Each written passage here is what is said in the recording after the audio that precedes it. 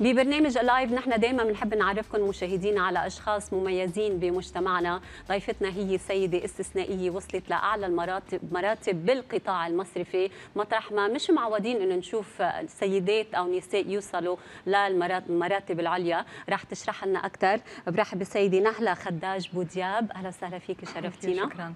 حضرتك رئيسه العمليات التنفيذيه ببنك الموارد. اليوم بدنا نحكي عن اخر منصب استلمتيه، وهو ترأس قياده مجموعه تمكين المراه بالمصارف والمؤسسات الماليه العربيه من قبل الاتحاد الدولي للمصرفيين العرب. مبروك تسلمك هالمنصب. شكرا. وقبل ما نحكي عن دورك وعمل هالمجموعه بدي احكي شوي عن خلفيتك اللي كثير مهمه. حضرتك ربيتي بكندا ودرستي كمان بكندا، درستي اداره اعمال وعم بتكملي هلا الدكتوراه بتصور بهالمجال. صح. نعم. ليش اخترتي القطاع المصرفي، علما انه قليل ما نشوف نساء خاصه بالمراكز العليا بهالقطاع؟ اول ما رجعت من كندا اشتغلت بشركه إرنست أند يونغ، اللي هي شركه بتعطيكي شركه عالميه وبتسمح لك انك تشتغلي على قطاعات مختلفه كليا. قراري لامرق على القطاع المصرفي ما كان قرار القطاع المصرفي. اشتغلت مع بنك الموارد تحت اطار إرنست أند يونغ، وشفت انه هيدا محل رح يعطيني مجال اني احط كل طاقتي وانه اعمل نتيجه، لانه الانسان لما يقرر وين بده يروح بحياته ما لازم يقرر شو المنصب بيعطيه، لازم يقرر انا باي موقع ممكن اثر على مؤسستي، على اهلي، على مجتمعي. على هالاساس نربى ومنعيش لما بنكون بدول الخارج. ما في تفرقه صح بين الجنسين. صح، بنتذكرها كثير بلبنان. بلبنان متذكرها بوضوح. نعم. بعتقد انا انه المراه عم بتجرب انها تظهر وتبين كفاءاتها بالعالم كله سوا. نحن بلبنان بدنا شويه وقت اكثر لانه الكالتشر ما بتساعدنا كثير. ست نهلة، حضرتك عم تثبتي بالمثال انه المرأة بتقدر تتقدم بأي مجال أو اختصاص بتختاره. حملتي عدة مناصب كثير مهمة بالقطاع المصرفي ونلتي عدة جوائز تكريمية. خليني بس أعطي لمحة عن خلفيتك. نلتي جائزة تميز بدور المرأة بالقيادة المصرفية بلبنان من اتحاد المصارف العربية. تكرمتي عام 2015 من قبل اتحاد المصرفيين العرب كإحدى النساء العربيات الأكثر تأثيرا بالاقتصاد والقطاع المصرفي. خبرتك بهالمجال بتتخطى 30 سنة، وأكيد آخر منصب بتحمليه هو ترأس مجموعة تمكين المرأة بالمصارف والمؤسسات المالية العربية. قد ايه فخورة بهالمنصب، وخبرينا شوي عن عمل هالمجموعة. فخورة كثير أكيد، خاصة أنه أنا المنصب أنا ما سعيت له. كان الاتحاد اللي إجا وطلب مني أني استلم هيدا الدور. شفته مجال للتغيير. أنا خبرتي كلها وكل مبادئي هي انه الانسان ليضله عايش وليضله فكره عم يشتغل بده على طول يواكب التغيير. شفت هذا الرول انه محل بقدر يمكن ساهم باني اعمل تغيير على صعيد المؤسسات. لما تعملي تغيير على صعيد المؤسسات رح يطال المجتمع، وبالتالي انا بكون شعرت انه انا عملت شيء لساعد المؤسسات، مجتمعي، وطني اخر شيء. معروف أن المؤسسات بحاجة للمرأة عامة. أولا للتوازن. ليش المؤسسات المالية بحاجة للمرأة؟ ليش مهم هالموضوع؟ المؤسسات بحاجة ماسة للقيادة النسائية. مش بنقول كلمة توازن، بس هي القصة كتير أكبر من هيك. شو يعني توازن؟ إذا بتيجي بتطلعي بالمؤسسات بعد الحرب العالمية الثانية لحد 1990 كان الأسلوب الإداري المتبع شيء، واليوم حاجتنا شيء ثاني. ليه؟ لأنه بهذا الوقت كان الأسلوب الإداري المتبع هو تعليمات بتنعطى للمؤسسة حتى المؤسسة تنفذ، وبالتالي كقائد مؤسسة كمدير بالمؤسسة الكفاءة المطلوبة كانت قوة والقدرة أنك تكتبي تعليمات كتير واضحة حتى موظفين يقدروا ينفذوا والمدراء يقدروا ينفذوا.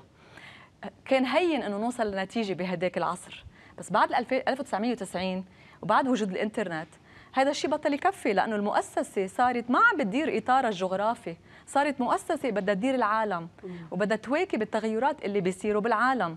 صار بدنا من موظفينا يفكروا، بدنا إياهم يبدعوا، بدنا إياهم يحطوا كل شغف بالمؤسسة. بالتعليمات هذا الشيء ما بنوصل له. انت فيك تطلبي من حدا ينقل قنينه من محل لمحل، ما فيك تطلبي حدا يكون خلاق. نعم. ليكون خلاق بدك تعملي الجو اللي بيخليه يكون خلاق، بدك تعملي جو في تواصل، بدك تسمحي للموظفين وفي تنوع وفي توازن. صح. العلم يعني المقالات اللي مكتوبه بهارفارد بتبرهن انه المراه مبدعه بهيدا الاسلوب الاداري، مبدعه. الاكسبيرينس بتفرجي انه المراه مبدعه بهيدا الاسلوب الاداري. اليوم دور الليدر، دور رئيس المؤسسه هو شو؟ يفعل مؤسسته، يفعل الطاقات تبع مؤسسته. هذا شيء بيتطلب انك تخلي الانسان اول شيء تبني انفايرمنت يكون كثير في ثقه بين الموجودين، في كثير كوميونيكيشن بدها تصير، في طريقه الحل المشاكل تختلف. هول كلهم ما بينعملوا بالتعليمات، هول بينعملوا بانه الطاقم الاداري يصب كل قلبه بهول العلاقات ليبني مؤسسه قادره تواجه التغييرات العالميه اللي عم بتصير كل ربع ساعه. والا صار في ضغط كثير كبير على المؤسسه. المراه بهذا الاطار مبدعه، والتاريخ برهن. في انترفيوز انعملت مع شركات عالميه كثير ناجحه بيربطوا نجاحهم لانه في عناصر نسائيه، نساء باعلى المراكز عندهم. صح. سو نحن عم نقول انه يا مؤسسات عرفوا انه انتم بحاجه ماسه، يعني اثبتوا هالشيء عن فعل وبمثال. صح. واذا بتروحي بتقري اي شيء بيحكوه اليوم عن مشاكل المؤسسات كلها مربوطه بالجو المؤسساتي. كل الكتب عم تنكتب حول شو بدنا نعمل حتى الناس تتعاون، شو بدنا نعمل حتى الناس تكون خلاقه اكثر. بدكم تعملوا اسلوب اداري مختلف. ست نهلة، خبرينا شوي عن دور هالمجموعه، مجموعه تمكين المراه، وشو الخطط الاستراتيجيه اللي محضرتيها بهالمركز؟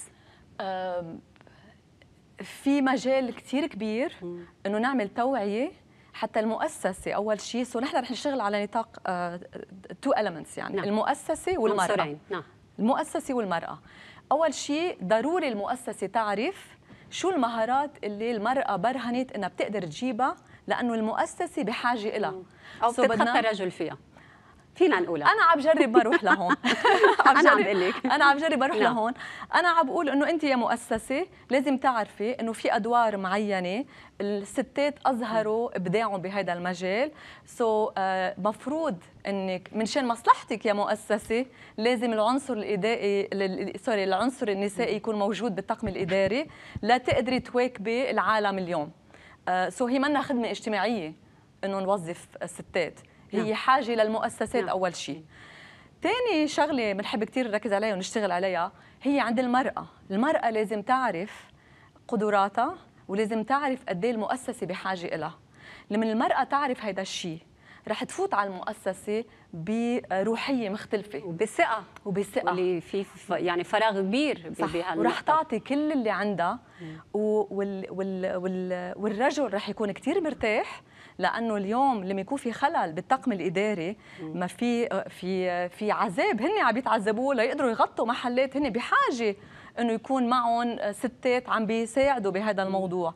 وبالتالي المؤسسه بدها تنقل من انه انا موظفه هالقد ستات وهالقد رجال لانا موظفه طاقم اداري شريك بانه يشتغل بمؤسستي وانه يقدر يواكب العالم. ست نهلة، ما بقى معنا وقت كثير، ولكن بدنا مرق نقطة كثير مهمة. شو وضعنا اليوم بلبنان بالنسبة للمناصب اللي بتحملها السيدات بالمراكز الإدارية بالقطاع المصرفي، وشو بتقولي للنساء اللي عم بفكروا يدخلوا بالقطاع المصرفي؟ القطاع المصرفي في عدد كثير كبير من الستات عم بيشتغلوا. انا كثير بتمنى اشوفهم بمراكز وعم بيبدعوا. بحب كثير اشوفهم بمراكز كثير ظاهره اكثر، مراكز اداريه اعلى ليقدروا ياثروا على المؤسسه ككل. انا بفتخر بالسيدات اللبنانيات لانه عندنا كثير وعم بيعملوا شغل رائع، ما عم بيبينوا كثير، بس مش مهم يبينوا، مهم نعمل تاثير بالمجتمع. وبدعي كل السيدات انهم يعرفوا قد ايه هن عندهم قوه هائله وقد ايه المؤسسه بحاجه لهم. ولما يفوتوا على المؤسسه يفوتوا بهالتفكير، ما يفوتوا بتفكير انه انا بدي وظيفه من 8 ل 2، يفوتوا عارفين كثير منيح قد ايه المؤسسه بحاجه لهم. يروحوا رايحين على مكان يكونوا خلاقين فيه. صح. ست نهلة خداج ابو دياب، انا بشكر حضورك معنا، نحن اكيد بنفتخر فيكي وبكل الانجازات تسلمي، وانا بفتخر فيكي وبكل السيدات. اهلا وسهلا فيك، بنتمنى عليك تفكري بمنصب سياسي كمان قريبا مع اقتراب الانتخابات النيابيه. بتستاهلي. تسلمي شرفتينا. تسلمي، شكرا. وقتي مشاهدينا ولايف بكمل، خليكم معنا.